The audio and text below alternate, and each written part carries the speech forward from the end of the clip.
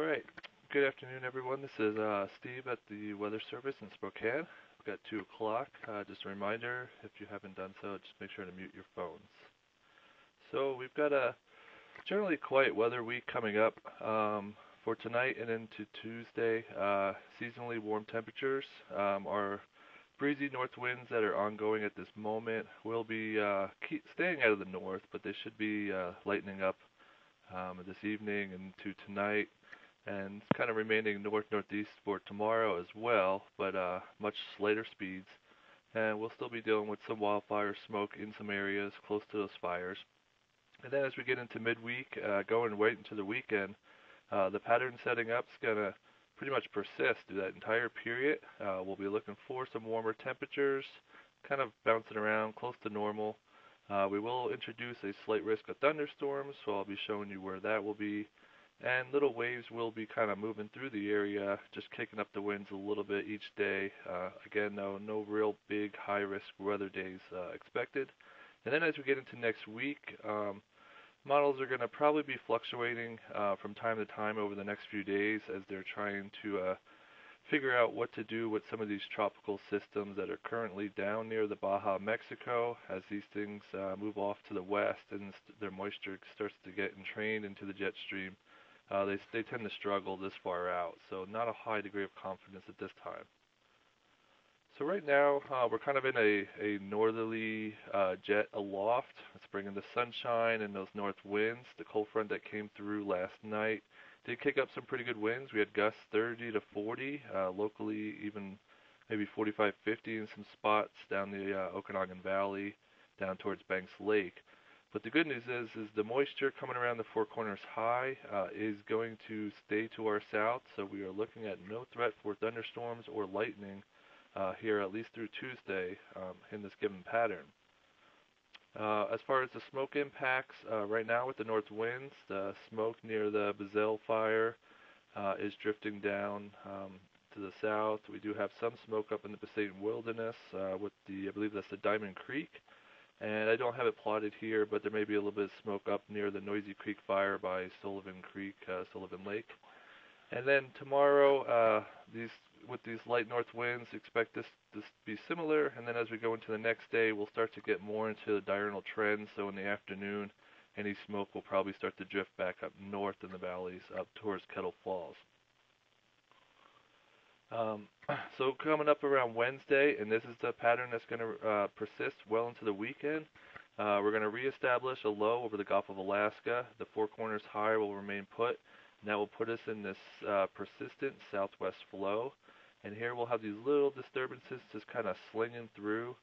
On Wednesday, the high will become a little bit more dominant. That will bring some warmer temperatures and allow this monsoonal moisture to start to trickle in and skirt southeast Washington and north central Idaho.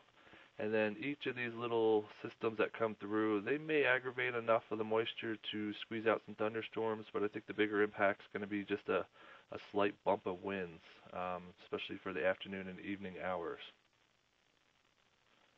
So looking at where that may occur, right now we're going to call it a low risk, but there is some solutions that bring that moisture as far north as Kellogg to maybe Pullman, going down into the Blue Mountains.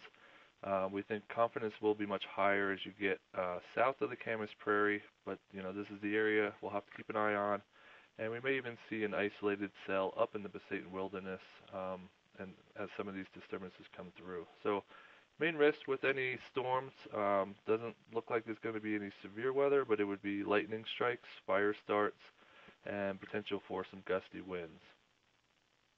As far as those winds, right now confidence a little bit higher for Thursday's forecast. This is what the sustained winds are looking at in the afternoon hours, so generally about 10 to 15 miles an hour, coupled with gusts in the 20 to 25 mile per range.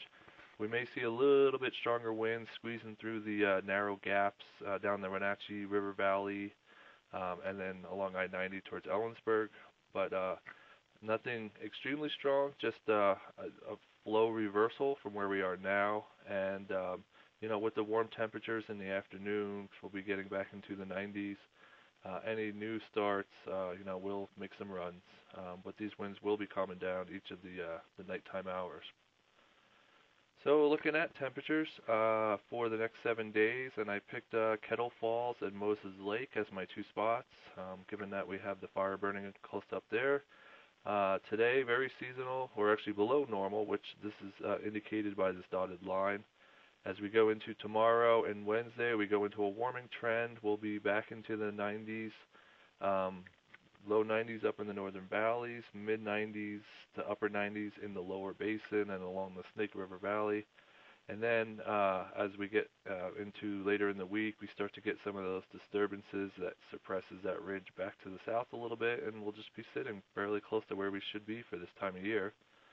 As we look into North Idaho, this top graph is the temperature for Bonners Ferry. The lower one is Lewiston. And again, same trend that we see in Washington with the warmest temps midweek, and then sitting fairly close to normal. And down near Lewiston, that's where we'll see a little bit that heat kind of persist more and not get suppressed as much as up in the northern part of the state. And then the bad news as far as precipitation, right now there's nothing real significant out there that's going to bring any steady rain, so we're just going to continue to be dry. Our fuels are just going to continue to lose its moisture, and we're keeping our fingers crossed we don't have any major lightning events coming up. And as of right now, this is for July 31st through the first week of August. The odds still favor dry conditions and temperatures near to above normal for the western United States. So like I said, a very quiet week ahead, and with that I'll stand by